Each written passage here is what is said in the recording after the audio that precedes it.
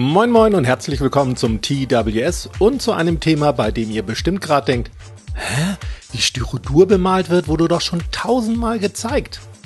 Stimmt. Dennoch erreichen mich immer wieder entsprechende Fragen und auf dem kürzlichen Ruinenstadt-Workshop konnte ich zudem live erleben, dass ausführliche Tipps hier und da noch sehr hilfreich sein können. Hartschaum bzw. Styrodur sollte am besten mit günstiger Acryl- oder Abtönfarbe grundiert werden. Natürlich geht's auch per Airbrush oder mit bestimmten Sprühdosen wie zum Beispiel von Montana, die den Hartschaum nicht angreifen. Doch nur Acrylfarben könnt ihr ganz bequem Holzleim beimischen, um den Hartschaum zu versiegeln und gegen Stöße unempfindlicher zu machen.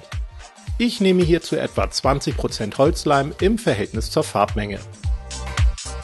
Danach kommt es auf die optimale Verdünnung mit Wasser an, denn mit unverdünnter Farbe schmiert ihr euch leicht feine Strukturen und Details zu. Ist aber die Grundierung zu stark verdünnt, deckt die Farbe nicht richtig und die Eigenfarbe des Hartschaums schimmert hindurch. Als Faustregel gilt, die Farbe sollte halt nicht mehr dickflüssig und breiig sein, sondern angenehm flüssig, aber halt auch nicht zu dünnflüssig. Nehmt zum Umrühren unbedingt einen extra Pinsel und nicht den, mit dem ihr später die Farbe auftragen wollt. Denn der Umrührpinsel ist natürlich voller Farbe und so würdet ihr beim Auftragen leicht denken, oh, da muss noch viel mehr Wasser rein, während die Farbe an sich vielleicht schon ausreichend verdünnt ist. Und rührt die Farbe regelmäßig alle paar Minuten neu um, da sich das Wasser relativ schnell wieder von der Farbe trennt. Ein letzter Tipp zur Grundierung wäre der Farbton. Schwarz finde ich persönlich total langweilig, zumal pures Schwarz nicht in der Natur vorkommt und man später viel trockenbürsten muss, damit andere Farbtöne auf dem Schwarz überhaupt wirken. Ein neutrales Grau ist da schon besser. Noch interessanter wirkt die Farbe aber, wenn ihr zum Beispiel ein Braun oder Grün beimischt, um einen leichten Farbstich zu erzeugen. Oder ihr einfach ein entsprechendes Fertiggrau verwendet. Um die nach einigen Stunden getrocknete Grundfarbe optisch noch interessanter zu machen, bieten sich Washes an. Allerdings hat Hartschaum hier einen entscheidenden Nachteil.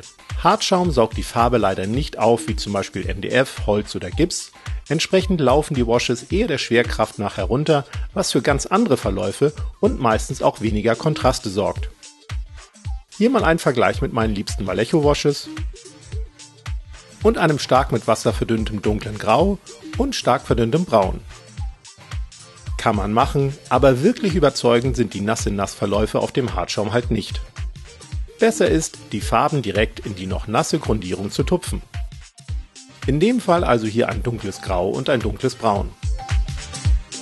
Bei der Konsistenz muss man auch gar nicht groß experimentieren, denn sind die Tupffarben zu dick und verlaufen nicht selbstständig, feuchtet man den Pinsel einfach mit etwas Wasser an und verreibt die Farbe.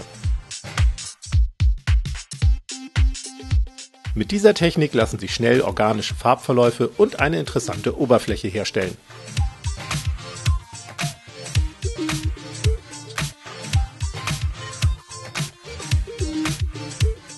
Ist dann alles einige Stunden lang richtig gut durchgetrocknet, geht's ans Trockenbürsten. Mischt die Grundfarbe etwa 1:1 mit einer helleren Farbe und bürste damit kreuz und quer über die Oberfläche.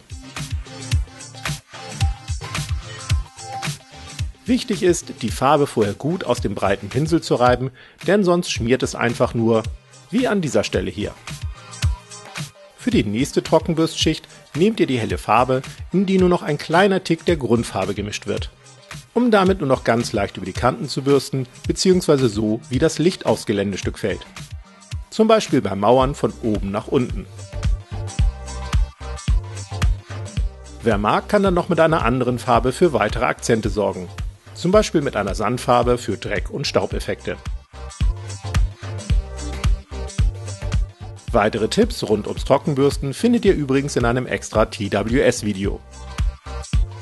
Und hier nochmal der Vergleich aller Mauerteile. Die Struktur wurde übrigens mit einer der neuen Hartschaum-Strukturrollen von Bohm geprägt. Diese sind bereits auf Messen oder seinen Workshops erhältlich und werden voraussichtlich ab Sommer diesen Jahres auch in seinem Shop und bei anderen Online-Händlern verfügbar sein. Ihr seht, Hartschaum effektvoll zu bemalen ist überhaupt nicht schwer und man muss nur ein paar Dinge bedenken bzw. anders machen als zum Beispiel bei Holz oder Gips. In diesem Sinne, frohes Nachmalen und wir sehen uns nächsten Freitag. Bis dann!